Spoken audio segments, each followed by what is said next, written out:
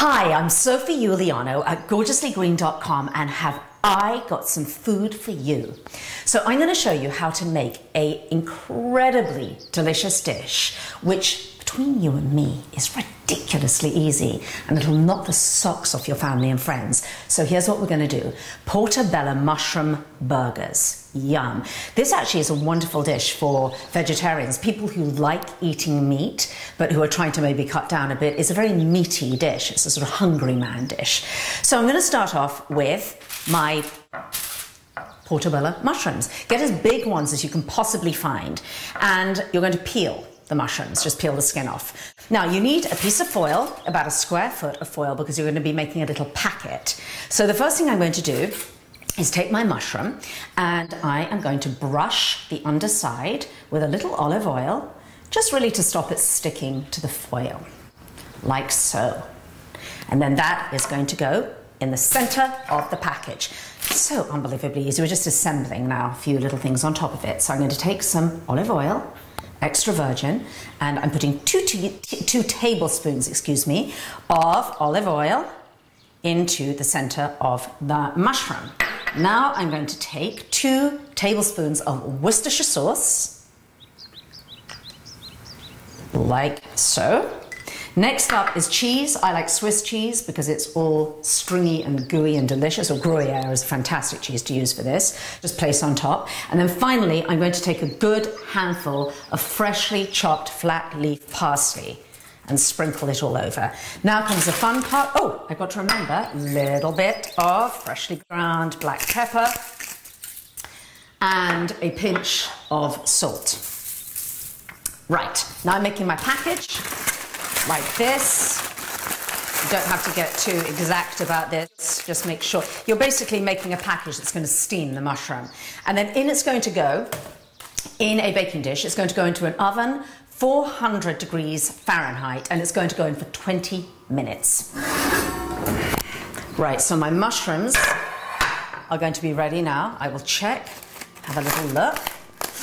Ooh, that looks absolutely perfect. The mushroom's tender and succulent with all that yummy melted cheese on top. Yes, exactly what I wanted.